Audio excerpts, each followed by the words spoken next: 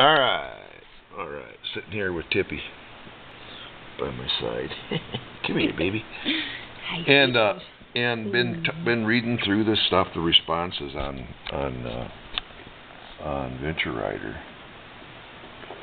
There we go. About our experience with the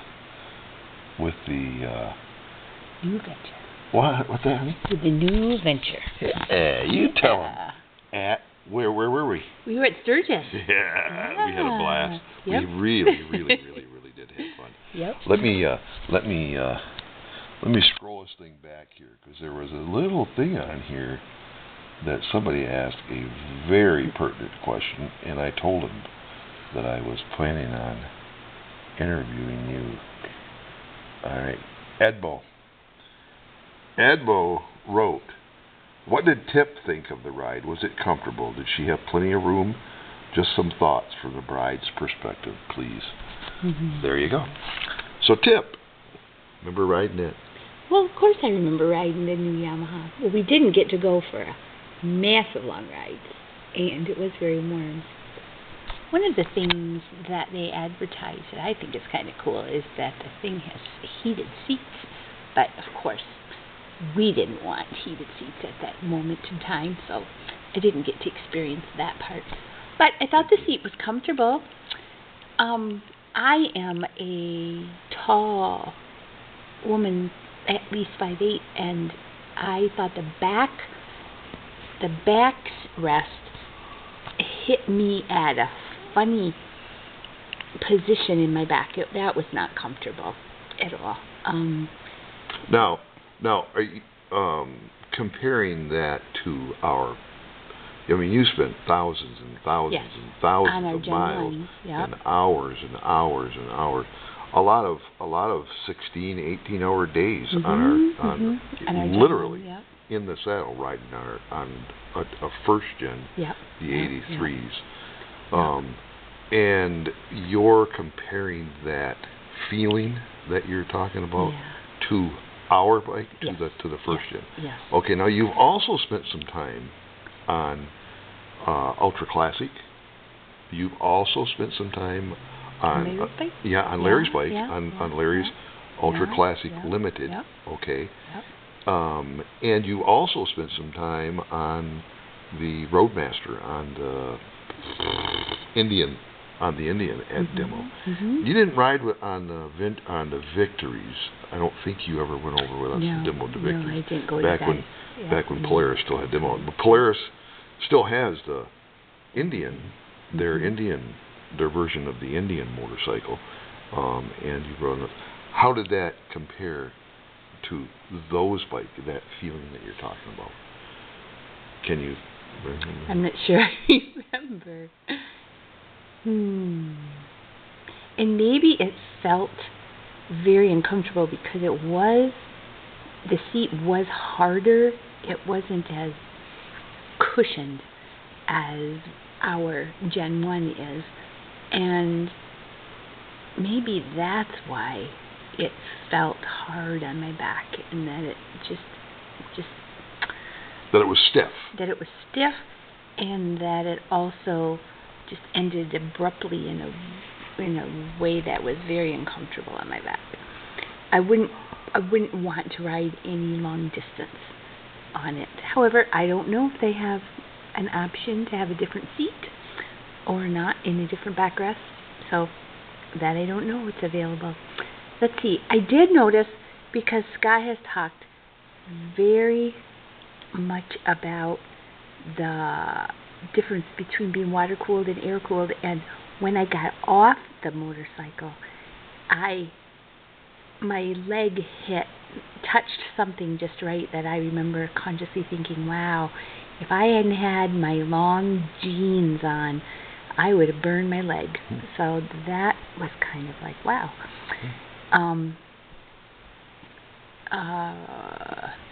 There was plenty of room. Absolutely. Yep.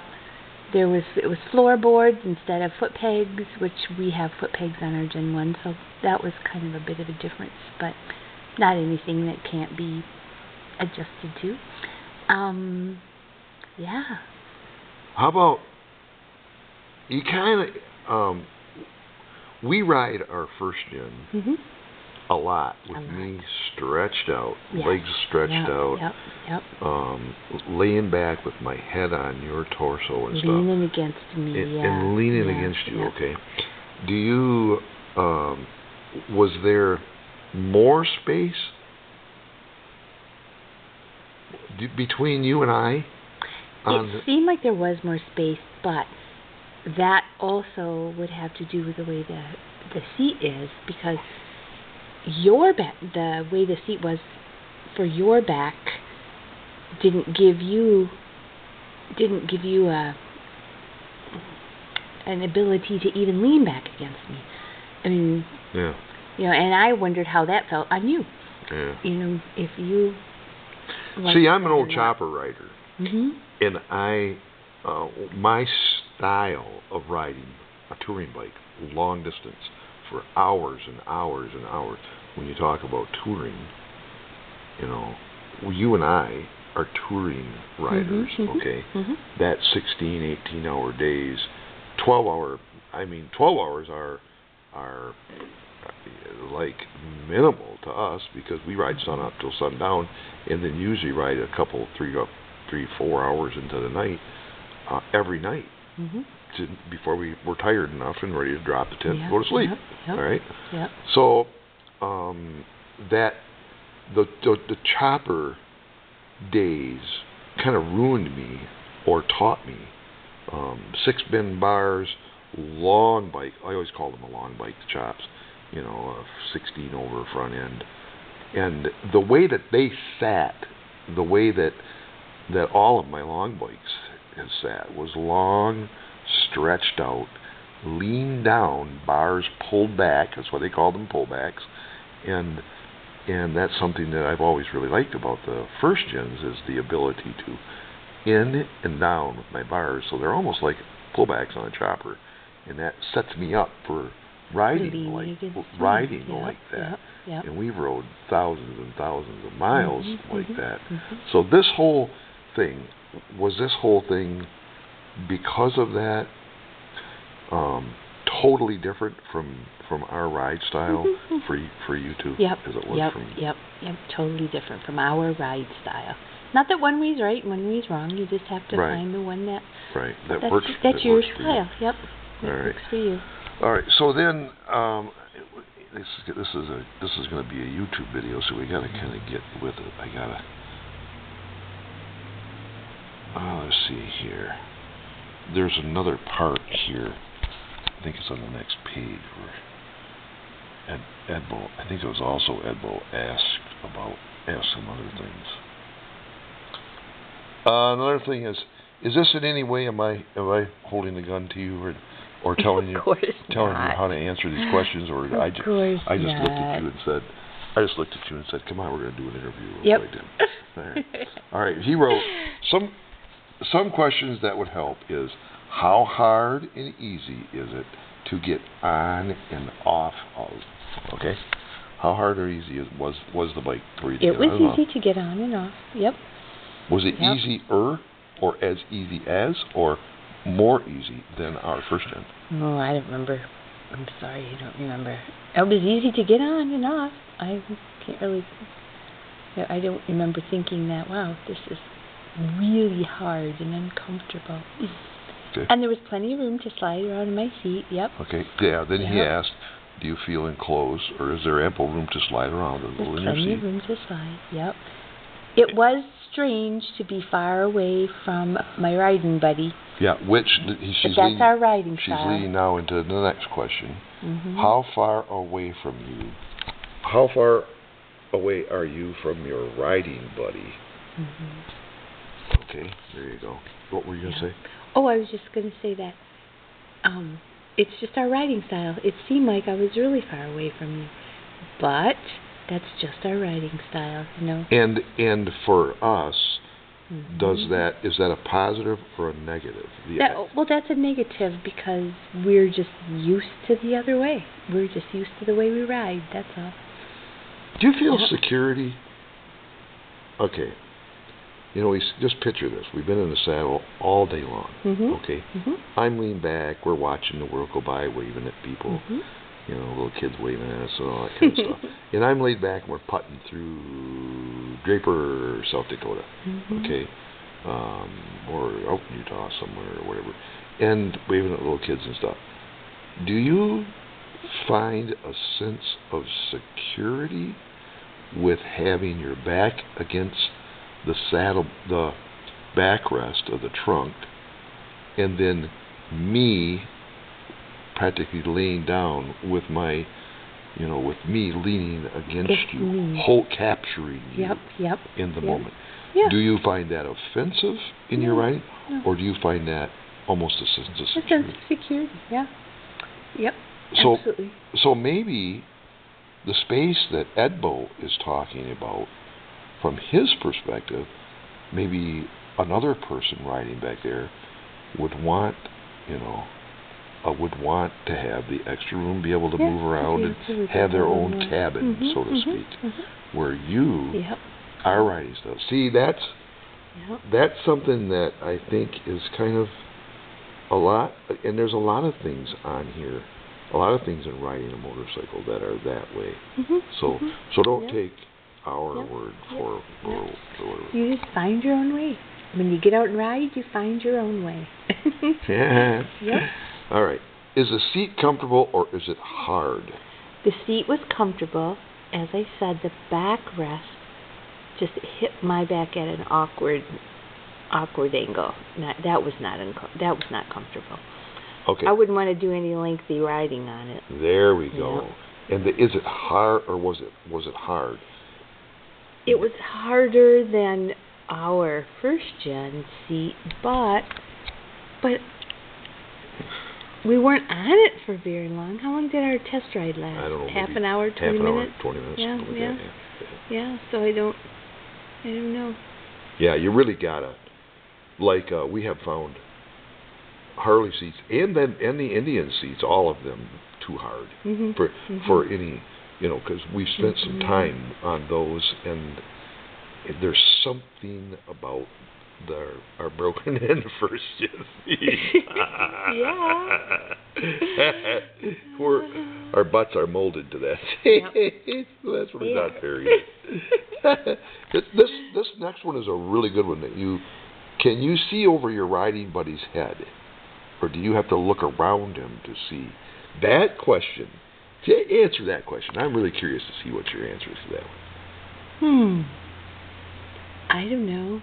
Being on a motorcycle and not being in a cage, you can look and see at all kinds of things to the sides and around, and if you have to tip your head a little bit.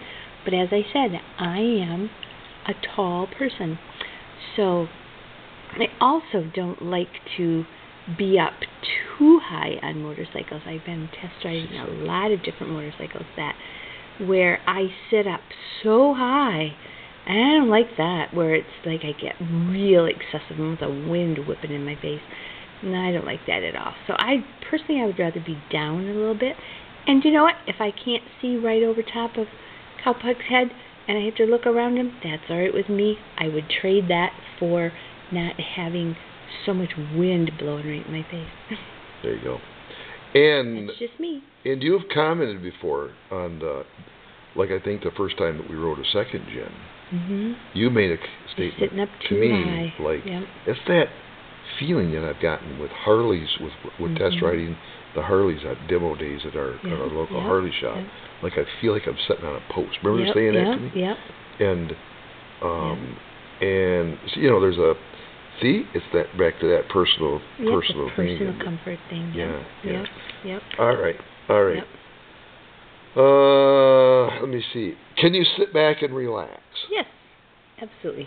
On the new one, you felt like you could. Well, I could sit back and relax, except I thought the backrest hit me in the small of my back in a weird place, and that was uncomfortable. So let me ask you this.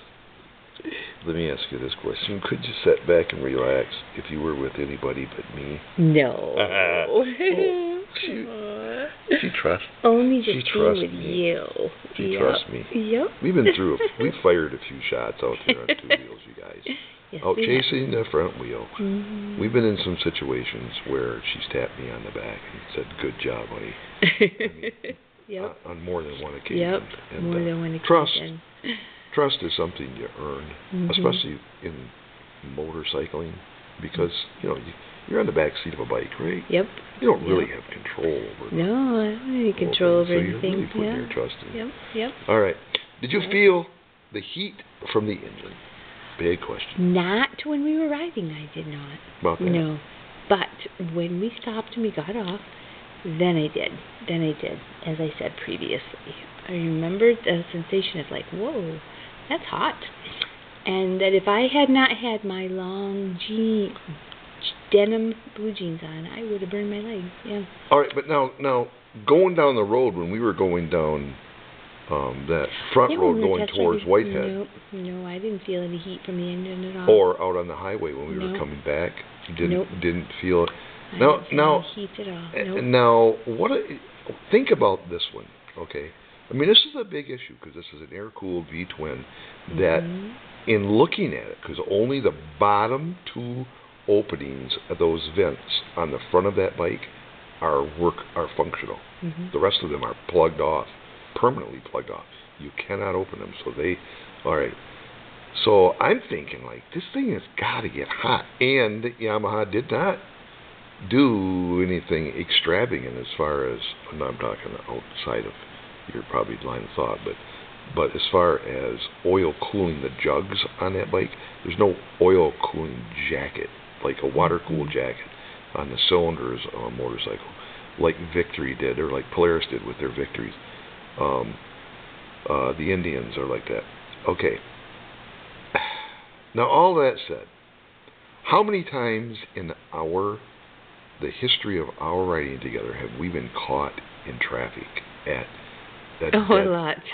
I mean, at a dead end, have to sit there for a long time. Yeah, you turn the motorcycle off. Yeah, of course, absolutely. While we just sit and wait. Even on my water cool bike, I turn the thing off. Yep. It's like it's pointless to sit here because we're going to be because we're gas. Yep. And how many times have you noticed air-cooled Harleys sitting on the side of the road? I have. Yep, I have noticed. I don't always point them out. But, I know. But you know. Okay. So in touring, all right. Unlike using a motorcycle for just kind of around town, like if I go riding around here, I jump on my R1 and I go buzzing around here. I know where the road repair is, and I can avoid it and all that kind of stuff. But when you're touring on a motorcycle, sometimes you get into situations where you're stuck in traffic, and you cannot. I'm telling you. Am I right, Tip? You Correct. cannot. You get stuck out on 99 in California, on 80 coming in like we just did Donner's Pass. The road constructions, all that kind of stuff. All right. In those situations, by the little bit that you did feel the heat when we did get stopped, they wouldn't let us sit and let the bike heat up. They wouldn't allow us to do that. But in that, do you think that this air-cooled bike will be okay? I'm not the mechanic, but it doesn't seem like it. Yeah. It really doesn't. Yeah, it really needs to be tested by somebody. Somebody needs to buy one of these things and own it and actually go out and tour on it, not use it like not trailer it to rallies and stuff like that. Ride the thing, tour, pack the thing up and go out. And what do we always say? Get out and ride. Get out and ride. That's what they need to do. Yeah. All right. Yep. So, okay. And he says, thanks for the info that you will be providing. You're welcome. Get out and ride. Get out and ride.